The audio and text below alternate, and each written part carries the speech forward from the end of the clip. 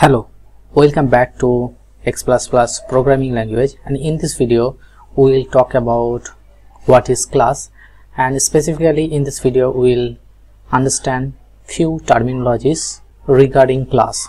So without wasting time, let's start. So to understand class, you should have the primary knowledge of the definition of the class, which we already discussed in our previous video, that how you can create a class, and we should have understanding of the objects. So we'll talk about object in later point of this video. Okay, but primarily you have to understand what is data attribute or data member or instance variable, class variable or field. So interchangeably we can use all these things for whatever the data attribute is. This is the same as data member. Also we call it as a instance variable, also class variable. Also we will understand about the methods. One class can contain methods or the behavior. So let's try to understand what is class theoretically. Class, so class is nothing but a software construct that defines the data and methods of the instances that are later constructed from that particular class. So now the second point is that classes contains data methods that represent the state and the behavior of an object. So this particular data will represent the state and the method will represent the behavior of an object. So first we'll see that what can be the data and what can be the method of a particular class. So here we will use our analogy and we will try to make you understand that what is data and what is actually method. So in this slide you can see that we can have a furniture class. We can create a class named furniture, and for this furniture class there can be different types of furniture. Okay, for example, a furniture can be a mirror or a bed or a chair, okay, or it can be a table. So chair or table is nothing but a object of that furniture, of this furniture class.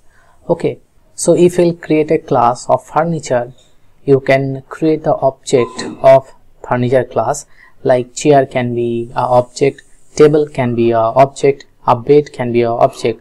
Likewise you can create the object of that furniture class. I'll give one more example so it will be easier for you.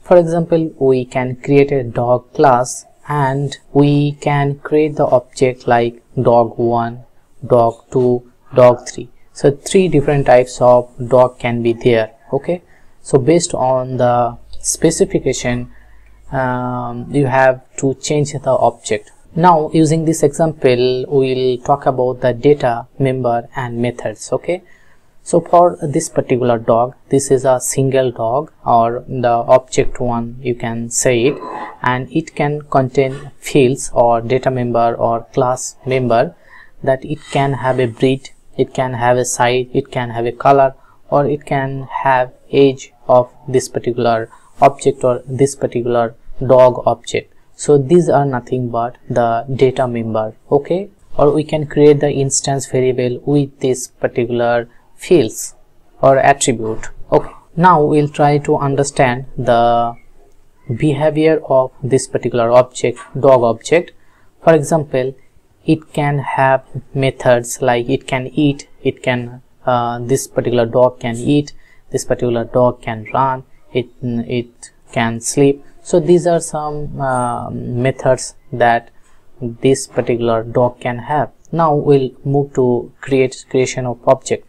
So based on the data member variable, you can see that the breed of this particular dog is bulldog, the size is large, color light gray, it can have the age 5 years, and likewise breed can change, size can change, color can change object wise. For each particular object this particular member variable can change, right, or the class variable can change. So for this third one you can see the breed is German Shepherd and the size is large and color can be white and orange and age can be changed. And Also it can have the methods like eat, run, sleep and name, like this. So in case of dog class, you can create the data member and method like this way, but in a practical example I'll also show you how you can create the member variable and methods.